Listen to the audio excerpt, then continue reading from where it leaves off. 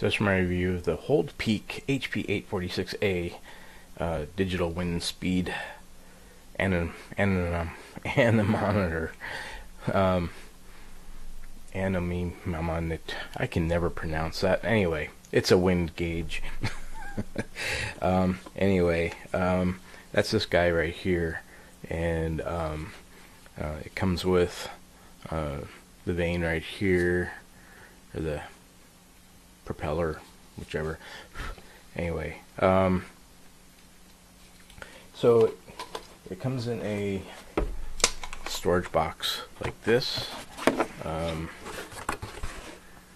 Keeps it well protected. Here's the box.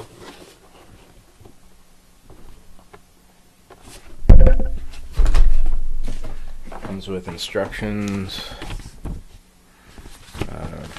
2 sheets of instructions here on how to calculate wind flow and things like that, and the best use and so on. Kind of talks about all the features as well. I'm not a HVAC guy. I am a weather geek. I love the weather. And I live in an area where there's high wind speeds coming out of the Columbia River Gorge, and it's always fun to check different areas of town as to what the speed of the wind is. And so I wanted to pick up something like this to take with me when I'm out and about on town.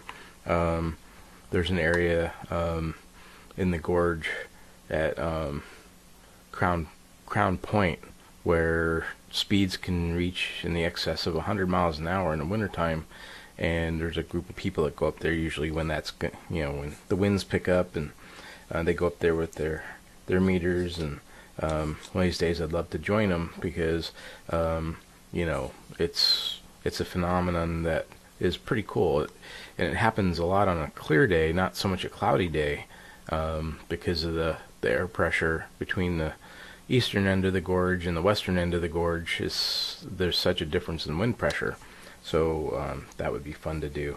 But this is the front of the fan, and anyway, it's got a temperature gauge on it, and I'm not sure where it reads the temperature from. I'm guessing it's from the tip here, somewhere in here. Anyway, yeah, the temperature went up when I breathed hot air on it, so it's definitely picking up the temperature from the tip up here. And the gauge has a light, and there's a button to turn it on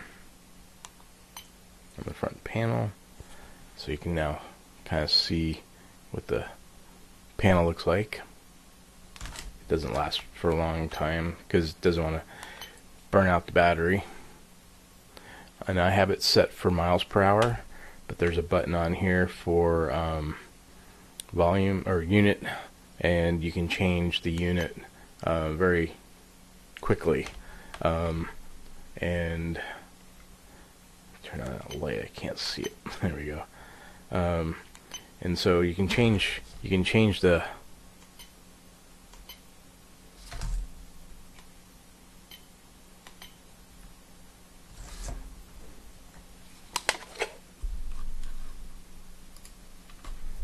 sorry, I touched my mouse pad. So you can change the unit.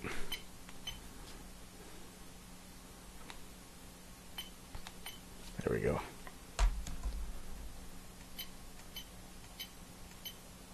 And it's also got the Fahrenheit and Celsius temperature settings and so on. It's got hold features, and let's see, I got a little desk fan here. I'm gonna go ahead and turn this on, and I have it set for miles per hour, and I'm just gonna do a little test here. It's reading.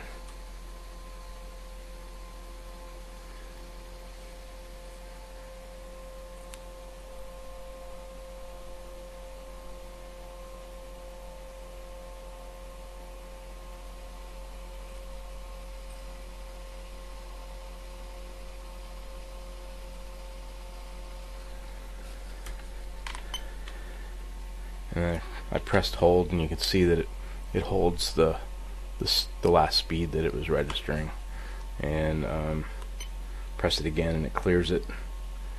And overall, this is a pretty cool unit.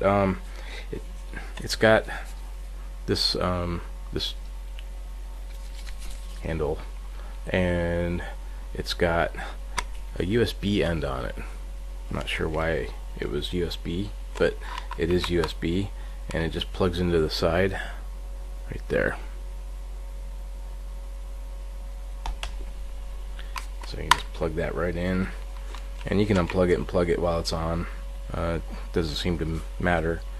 The other thing that I want to show is when you first get this, the battery, it's a 9-volt battery, and it's in the compartment here, but it's wrapped in plastic. So when you open this, you need to kind of be careful taking it out. It's not already plugged in. This battery's wrapped in plastic. So to get it to start, you obviously need to take it out of the plastic and pop it back in. There is a seal around the battery compartment. You see the black seal around it. That's a rubber gasket. And then the battery compartment screws back in. There's little screws. You can see the holes there. I'm not sure what these little threads are for here.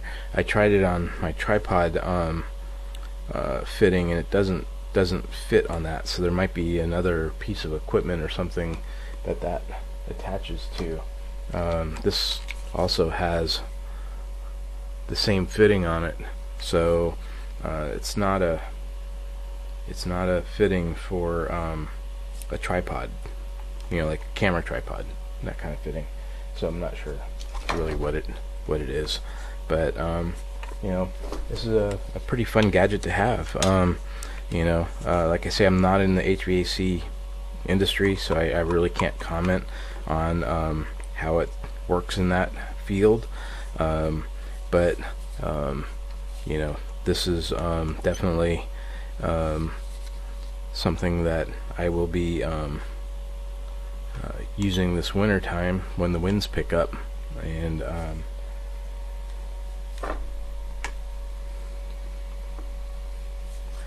you definitely want to also make sure that you have this facing the right direction. There's an indicator on here which direction it's facing. Let me see.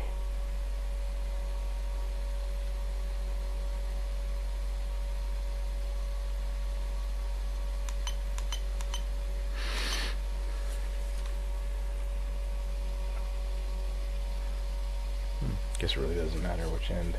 The instructions said that there was an arrow inside, and I don't see it. Oh yeah, there it is. It's on the very top. You'll see that arrow up there. See the white arrow? That's the direction you need to face this guy. So you're facing into the wind with the logo forward. So anyway, that is my review, and it's a pretty cool unit, and